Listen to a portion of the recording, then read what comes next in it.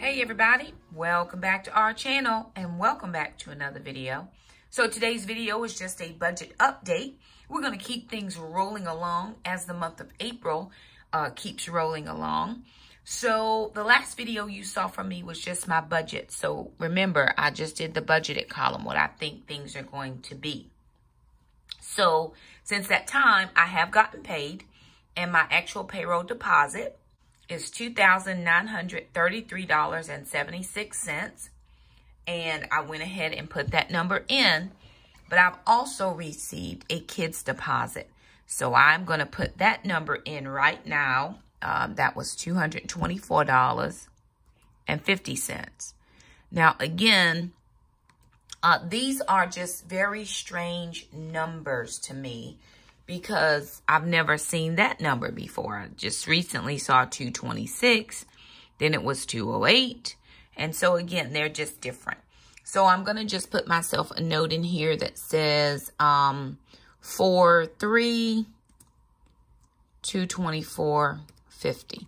I just like to make sure that I keep up with what came in, when, in case I do have to have questions or anything like that. You know, he's been doing good, and so I don't ever complain about it. But if for court purposes something doesn't come in, then I'll have my records. So anybody that is getting child support, court-ordered child support, even if it's not court-ordered and y'all have like an agreement arrangement, always keep your records. Not to have something hanging over the other person, but just in case, you know, I'll be able to say, yeah, this came in. Even if something is wrong on his side, and he'll say, hey, did you get a payment this week? I can go back and look and see. Just, you know, it doesn't always have to be a bad reason that you're keeping records or that type of thing. I just want to be clear and up on everything. So I'm going to take you to my week 1 expenses now that I've put in my $224.50 from child support and show you what we're looking like. Alrighty, you guys, so I hope you can see these numbers pretty clearly. So here is the first week of April. This actually starts April the 1st, which is Tuesday. And so what I've gone ahead and done is paid my mortgage at $950. So my mortgage is $947. It's $947.75, and I just paid up to $250. What happened was, because of my escrow again and those property taxes going up in the county where I live, property taxes have just continued to rise because we were in a huge, before everything happened, stuff was just popping up like crazy in a big, huge growing spurt. And so $34 a month I was short on my escrow is what they averaged it in to be. So again, I was paying $901, and then it was recalculated to about $910 or something, and then they added on $34. So anyway, $947 is what I was paying. And I just rounded it up to $950. Next year, I think if I end up owing escrow, I'll just try to do the lump sum payment and not spread it out. I thought it wasn't going to be as much, but it's perfectly fine. Able to cover it, no problem. My electric, which I did fix that spelling. Thank you so much for catching that error for me. Don't know how I haven't seen it before. Electric and heating was $101.79, which was a drastic reduction from last month at $119 and some change. My water bill also was down about $12 at $61.18. Also had my internet, which was $74.99. Moving down further. Okay, for my lawn care, I haven't had my lawn done yet, but I always make an adjustment for that. $60. The lawn guy is coming this afternoon, and I know some people have asked me, why don't we cut the yard? Last year we had a college student cutting the yard. He actually is back home, and I did reach out to him again to see if he wanted to still cut the yard because they sent them home because of, you know, everything going on. He said he would prefer to not do his own business anymore. Perfectly fine. I have another person that I met with. They gave me an estimate, all the paperwork. they're going to come down and cut the yard. The reason why we don't cut the yard and save the $60 is because Jackson's allergies are severe.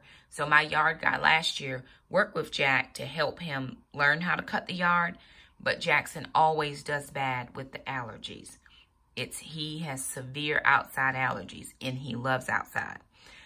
So I just make a conscious effort to save $1,000 emergency room copay when he has an asthma attack versus $60 to have somebody cut the grass. Also, Alana has grass and tree allergies, and then Mom also has allergies. So it just doesn't work out for our family. So I do realize that some people do not pay for their yards to get cut. God bless you. I am so thankful that you do not have that issue. Neither do I have a husband to cut my yard, so I just have somebody come do it. You know, I always think about it. I can pay $60 to have somebody cut my yard, or I can eat fast food. I'd rather not eat the fast food because then I have to deal with the fast food weight gain. So I'll just pay somebody to come and cut the yard. Hey, I look at it as no problem. Moving down as far as regular payments. Okay, the only regular payment that I had this month is Taekwondo because I don't have a student loan. We haven't ordered anything on Amazon Prime. I went on trying to find toilet paper, and it was 2 months out before it could get here. So I was like, okay, never mind. So nothing there. PureFlix does not come back renewal until May 1st. So I'm good for the month. Healthways Gym, I'm on a free month because of everything happening. Taekwondo is coming. I did pay that because they're a small business. Everybody is just out. And, you know, here's the thing I thought about as well. A lot of people say, well, support your small business, especially with restaurants and stuff. They're like, okay, order, because you can still do curbside pickup or delivery or whatever. And people are ordering from local restaurants and different things every day. They're ordering from one place. By the time you order from one place all month long, you've spent this much money supporting small business. We don't order out. We don't do curbside service. We don't do delivery. So I figure, hey, we can support this small business by just paying our tuition. Prayerfully, when everything is over, we'll be able to go back to this, and we would have been doing our part. We don't know how long they will be closed. We don't know how long we will support. But right now, that's what we're doing. They're actually having online classes starting next week, which is very good. And they're having all the same regular classes that they were having. And so that's going to be lovely. So we'll see how that goes.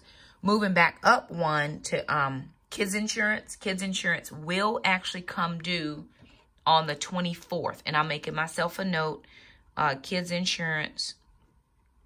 And that's going to be $36. It's $18 for each kid for their insurance we have through the credit union. So I'll make sure that comes out in the next coming weeks. Moving down. So my only regular payments was Taekwondo for this month. My food expense, $300. So that does say, there's a note there. See what the note says. It says $250 for groceries and $50 grocery card. Well, I need to make another note. I can put it here as a reply. I did $50 to BS3 because we got blessed with a gift card. So when a $50 gift card came in, I just took $50 out of the $62.50 that I was going to use for groceries and just went ahead and transferred that over to my baby step number 3. So technically for this week, I have $12.50 for groceries if I need to use that. But if I don't, then I'll take that extra $12.50 and move it to baby step number 3. That's very important in these next coming months, is to save as much as we can to try to build up my expenses. So that baby step, in case we have expenses. So I'm trying very diligently to save as much as possible into that baby step. So that's what I did. Somebody blessed us with the $50 gift card, and I just went ahead and moved $50 of the grocery money into the baby step. All right, moving down, personal expenses. Hair care, I don't know why that doesn't say. That should say 60. Because I went ahead and moved that $60 also into baby step number 3. That money has already been moved. So instead of using it to get our hair done, because nobody is doing hair right now, I just put it in baby step number 3. And I did have a person ask me, why didn't I just say all those expense categories went to baby step number 3 and not put them in the specific line item? I just like to keep it clear. Because if I'm going back trying to figure out where my hair money went and why I don't have hair money there, that would bother me. So knowing that, hey, yeah, I did have it allocated for hair, but I moved it to baby step 3 because nobody was doing hair. All the hair shops are closed. That's just something for me that makes sense. It may not make sense for anybody else, but again, that's just my process. Actually, I'll need to go back up here and put in my Healthways gym, which was $25. I didn't pay that. I moved it to baby step number 3 because the gym is closed. So I just gonna say BS3 because the gym is closed. And that, for me, again, that's just my process. Remember, budgets are subjective. How you allocate your money is subjective. You make it work how you can understand it. When I go back and try to reconcile these categories, I need to be able to jog my memory about what I did.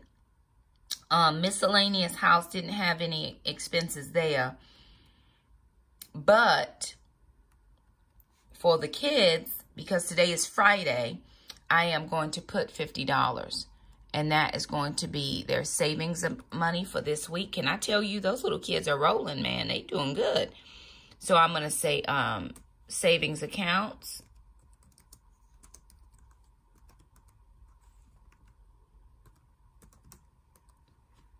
Because I'm very consistent with trying to put money into their accounts. Their dad sends money. I think it just makes good sense to put money there if I'm able. So, hey, right? $40, that's for Gracie's food. We still haven't gotten her food yet, and it's the 4th of April. She does have to have food now. So we're going to grab her a big bag. We usually get a big bag, and whatever we don't use, we put in the freezer, and she's good for the month or more. Okay, this $200, which I had for gas, that went ahead,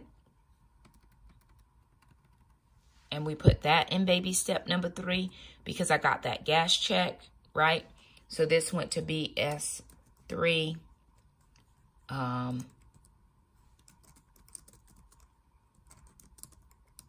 Because I got a gas check from February.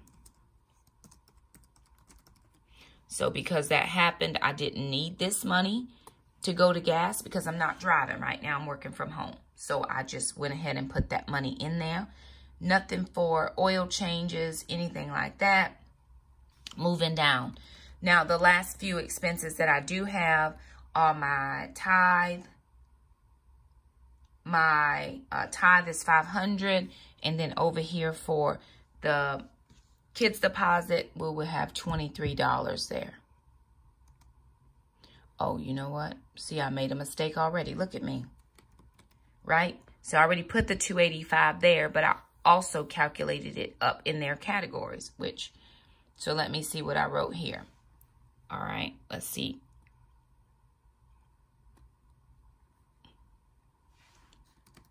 What it says in my little note. It says I did $200 for my gas, $60 for hair care, and $25 for the Healthways, right? So I already made myself a note. So I'm going to go back up and make sure I take that money out because if I don't, it's going to overcharge me twice. But the note is still there. So that's perfectly fine. We can leave the note there with no problem.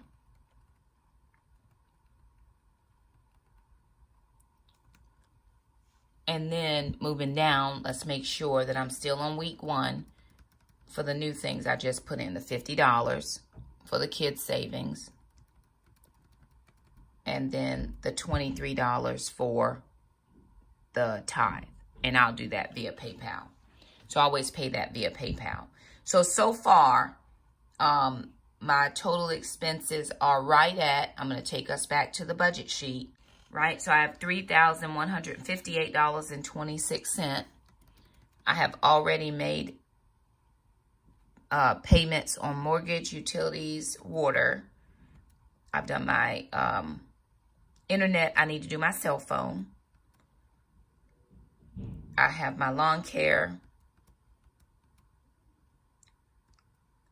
Life insurance, I did put in the budgeted category because I got the bill. So I just went ahead and updated that. Taekwondo is paid. Groceries I've allocated for. Hair and nails I made an allocation for.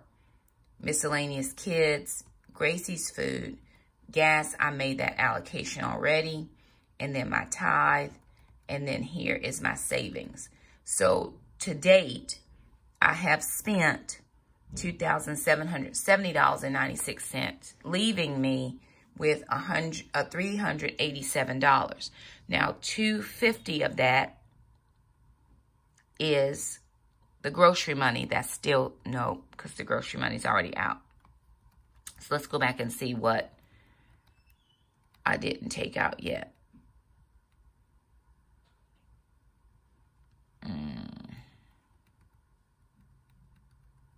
My cell phone bill has not come out yet. The kids' insurance has not come out yet. Oh, and because I had some extra money in there because of the kids' deposit. So I need to go in and allocate for the kids' deposit. So I have $224. I'm going back to the week 1. And I'm going to be on Friday, right? So let's make some notes here.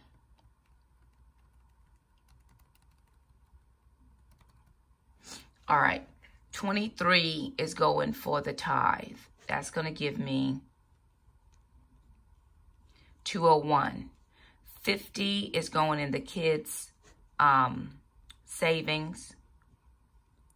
That's going to give me 151. So for transferring money into savings, because I don't have anywhere else to go, nothing to buy, nowhere to be, nothing to do, and we have all the things that we need. I've got a grocery gift card.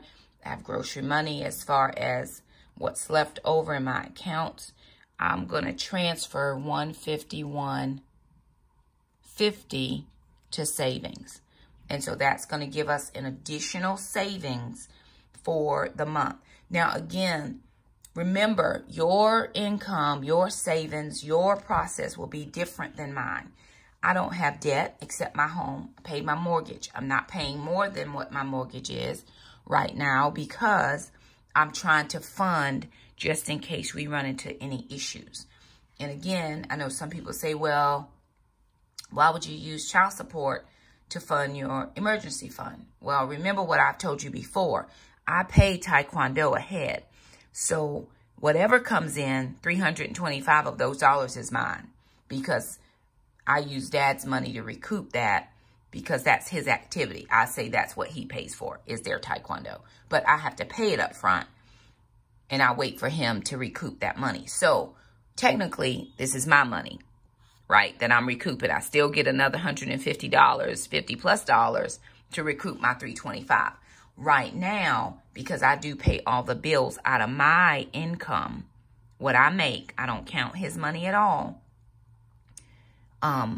It's covered. So right now I'm just putting everything I can into that baby step. And that's just going to help us down the line. And then if we go back and look, now if I go back and look, I should be spot on.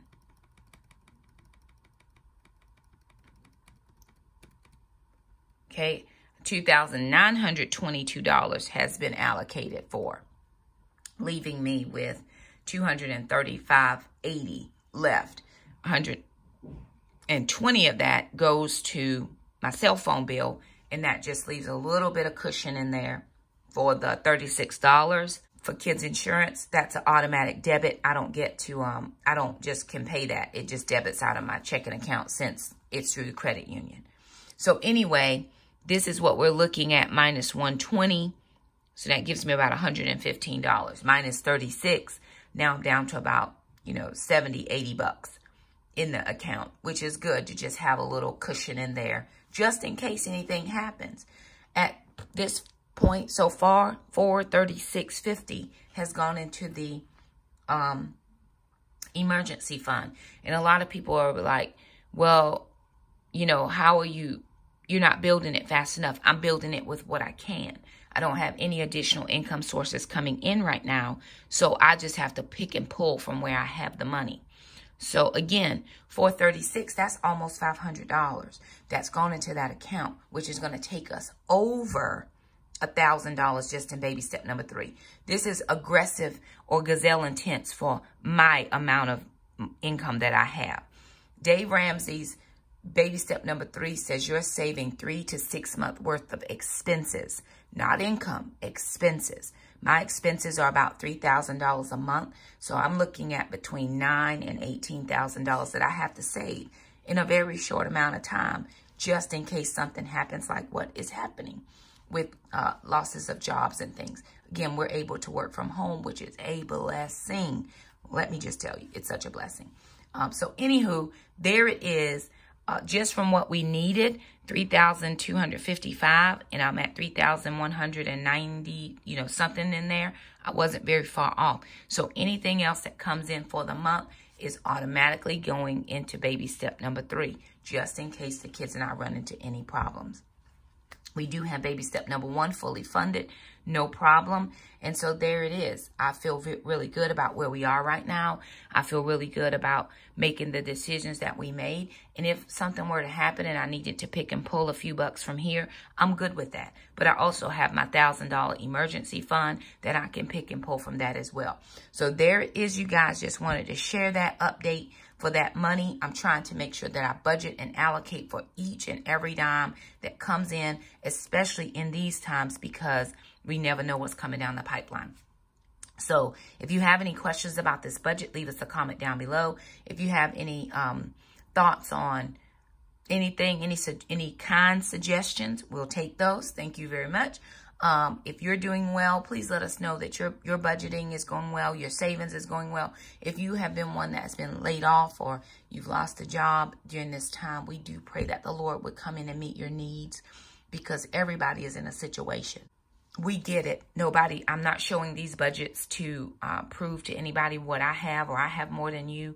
This is just what I do, and it's how I process even through these tough times. So I'm still just moving right on. It's been things like this that are pushing me into the, get that savings going, girl. We got to move along, because it's no time to be playing games. So I think that is helpful for me to continue to put it down on paper and for you to see it, those who follow the budgeting portions of my videos. So anyway, again, thank you guys so much for stopping by. Thank you so much for your continued support. All of the likes, comments, the dislikes, which I don't like, but hey, it is what it is. The likes, the shares, the comments, all the things help grow our channel. We are growing continually. Every day I'm seeing new subscribers, so I do appreciate that. It just helps us. If you like this video, please feel free to give it a thumbs up. Share it if you feel like somebody would benefit from it. There's some good nuggets in here. Again, single mom, raising kids. Never thought I would be out of consumer debt, and here I am, praise God. So there it is.